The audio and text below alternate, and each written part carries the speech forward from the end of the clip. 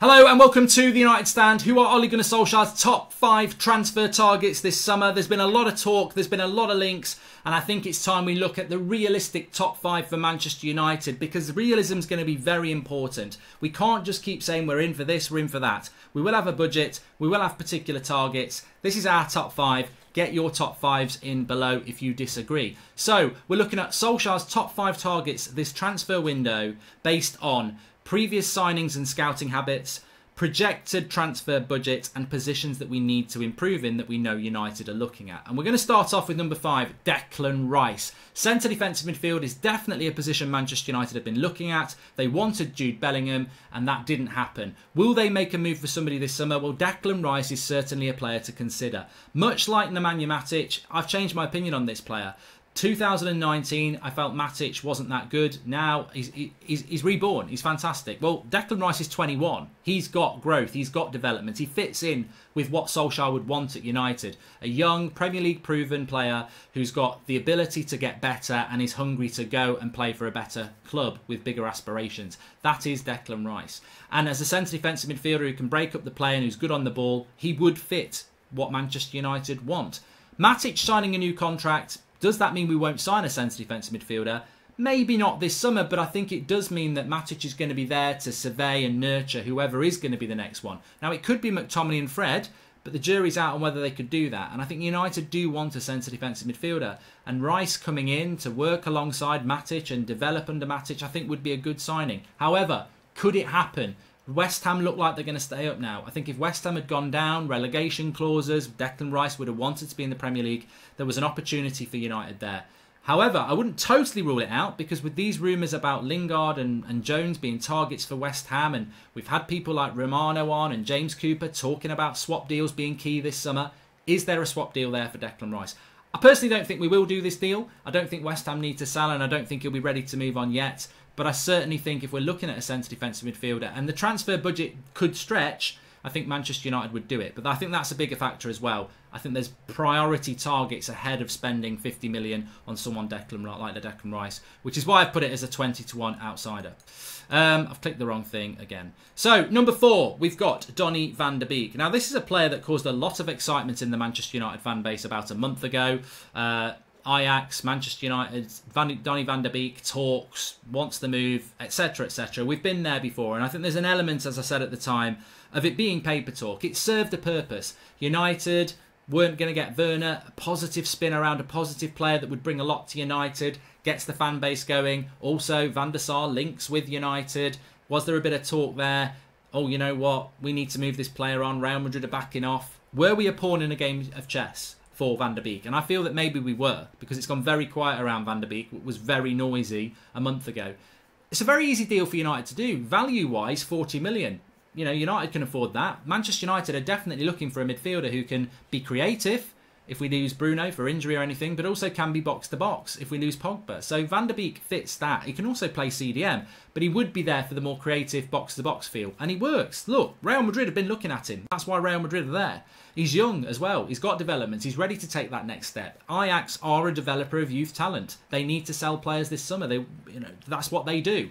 So I think Van der Beek moving this summer is a very, very big possibility, but I don't feel that he'll be coming to Manchester United. I feel that this is all about getting Real Madrid to go for the deal that they were going to go for, whereas United's eye is on somebody else. But I wouldn't totally rule it out. I just wouldn't think that he would be a player that we will sign this summer. But again, it's interesting that he's in there at number 4, because for all these links to all these players, actually, I think our scope is on very few targets and is quite a narrow corridor of players that we're looking at. And also, the transfer budget will play a big part. We don't have infinite funds, and I think that is why, for all the talk about all the players we're looking at, you've got to be realistic about what we probably will do at Manchester United.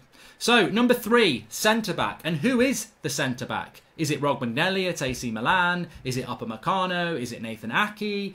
Is it Koulibaly? Is it Dunk at Brighton? Who is the centre-back? I don't know. I can't give you a name. That's why we haven't put a name there.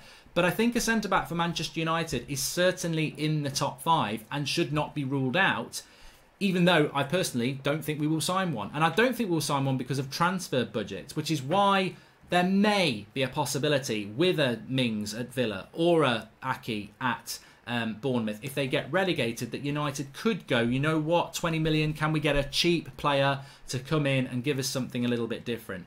We do need a centre-back. We definitely need a centre-back, but I don't know whether United would be doing it this summer, which is why I've put it as a 10-1 outsider, and I've put 40 million budget, but I don't even think we've got that. But the requirement for centre-back is definitely there, and it has to be considered in Solskjaer's top 5 transfer targets for this summer, because I think the whole point of not putting a centre-back there is this is an unknown. You can't put a name to it because you don't know whether United are going to do it. My feeling is that we won't do it, but I certainly feel that it is an area that we do need to. We've seen it not because of mistakes by Harry Maguire, but more because we need a certain type of centre-back at this club to complement Maguire, to complement Lindelof. They don't complement each other. We need a player with some pace, with some consistency, who is a defender. And I don't think Eric Bailly has proved that. And I don't think United feel he is that. And Twansebi's had an injury. So who is that player? Yeah, we're well stacked. We've got Phil Jones, we've got Rojo, we've got Smalling. But we haven't got that player to complement. And I think Solskjaer's aware of that. So look, probably not going to do it, but certainly a consideration. The question would be who it would be. And I think that United would probably... It could be any age. If we get one, I don't think it comes into the... I think we could go for a 29-year-old as much as we could go for a 20-year-old. But certainly I think it deserves its place in the top 3.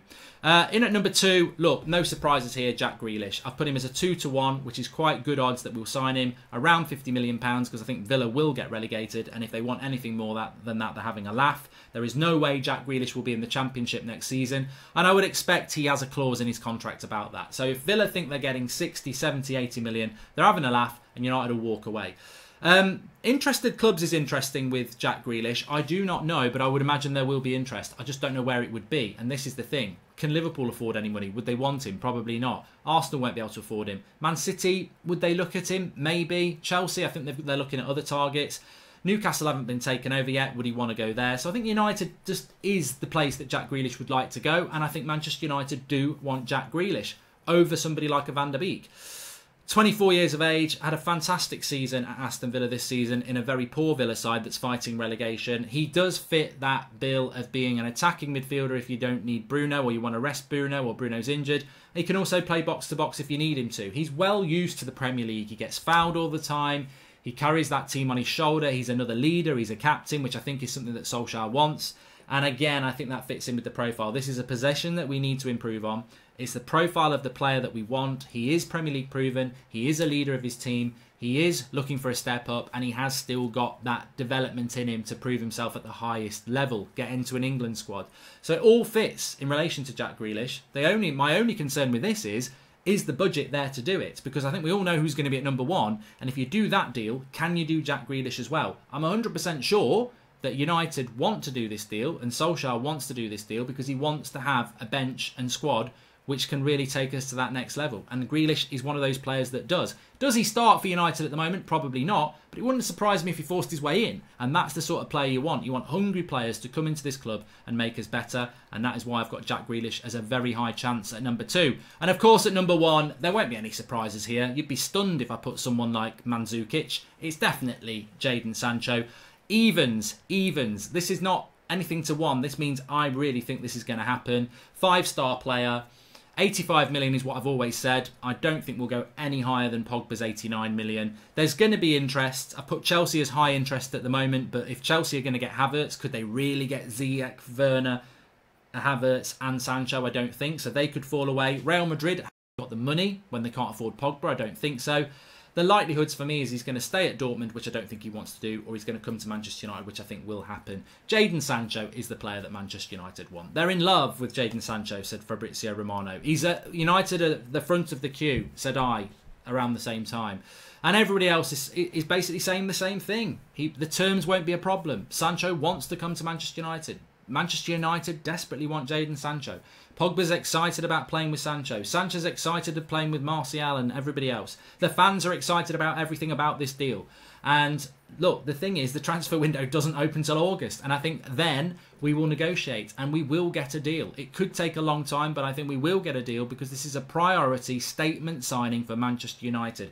And I have no doubts about it. If this isn't delivered by Manchester United, they are sending a strong message out to Ole Gunnar Solskjaer, the fans and the footballing world that we're not serious about winning titles. We just want top 4 and to be a business and not a football club, which is why I think United will do this deal, because I think there's a change at Manchester United. I think they realise that this business model doesn't work, and actually you'll make more money by being successful on the pitch. And I think United have taken a little bit of time to realise that, but I guarantee you'll make more money out of that football club by being successful on the pitch than you will by trying to be an Arsenal who, let's get top 4 every year and keep the money rolling in and take dividends. You've got to be successful, and that's why Manchester United's #1 priority is Jadon Sancho, and that's why I think we will get him, hopefully.